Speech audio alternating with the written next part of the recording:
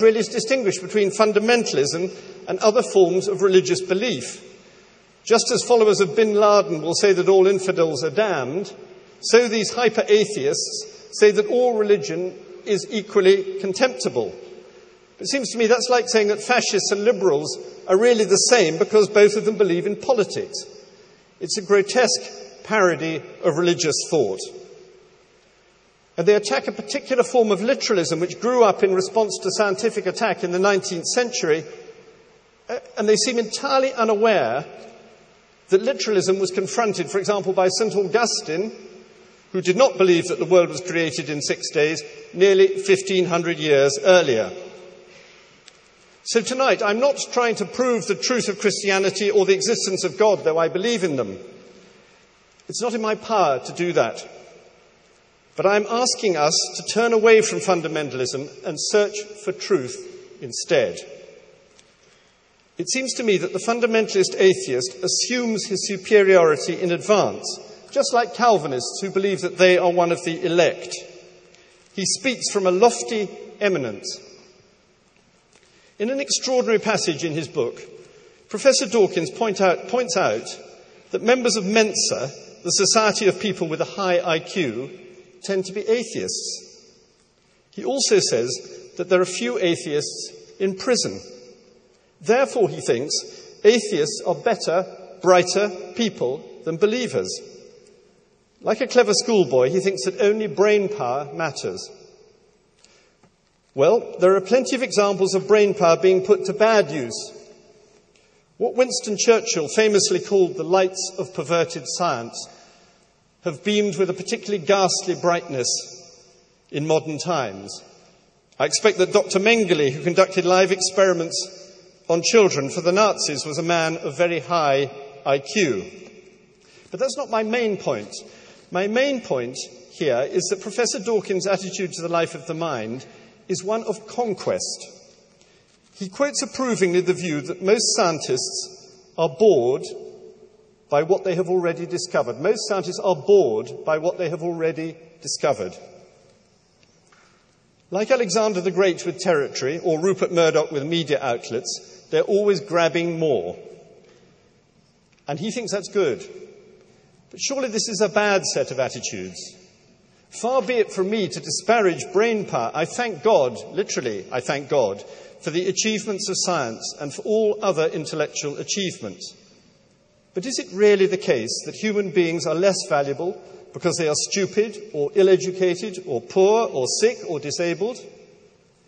The African peasant woman who sacrifices herself to save her starving child stands higher, in some important sense, even than the President of the Royal Society, though I have no objection to that distinguished gentleman. The prisoner, whose faith Professor Dawkins looks down on with such disdain, understands something about the human predicament which is denied to those who worship only success. It's a unique feature of serious religion that it appeals both to some of the best minds who have ever lived and to the most unfortunate people in the world. It is also often very clearly grasped, and this is something which Professor Dawkins really hates, by children. Now, why? Why do the great religions, especially Christianity, put such store by the poor and the weak, the very young and the very old? I think it is because we can see what Cardinal Newman called the greatness and the littleness of man. We see the huge human capacity for achievement, invention, heroism, beauty and love, juxtaposed sometimes in the very same human beings with cruelty, vanity, hatred, greed and violence. And we're therefore profoundly unconvinced by explanations which are reductive and self-aggrandizing. We know that a world run by members of Mensa would not be a better place. And instead we are attracted by paradox. We recognize truth in sentences which say that only when you are poor can you be rich, only when you are weak can you be strong, only when you die can you live. We do not abandon the power of reason, but we are aware of the ineradicable incongruity of our existence. As I say, our greatness and our littleness. So how could we be bored by what we have already discovered? We're fascinated by it. We can never stop reflecting on life's beauty and happiness, sadness and strangeness. And this means that we embrace forms of thought and communication which fundamentalists deride. When Professor Dawkins sees two pieces of wood traversing one another at right angles, perhaps he sees only a plus sign, or perhaps only the wood. But a Christian cannot see the plain wood, this plain wood, without thinking of the cross on which Jesus suffered and died. And as he surveys that cross, or holds it, he will remember his belief that from death on that cross came the conquest of death. So for us, the whole world in its most daily occurrences, in bread or wine or a piece of wood, is charged with the deepest meaning.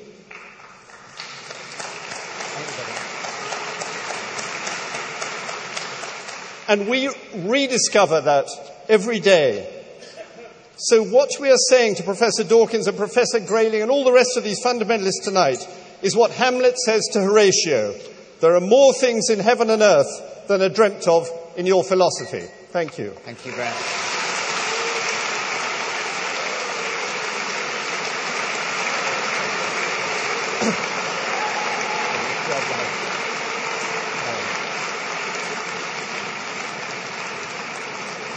Well, I'd certainly make an observation at this stage, which is that the atheists are slightly better timekeepers.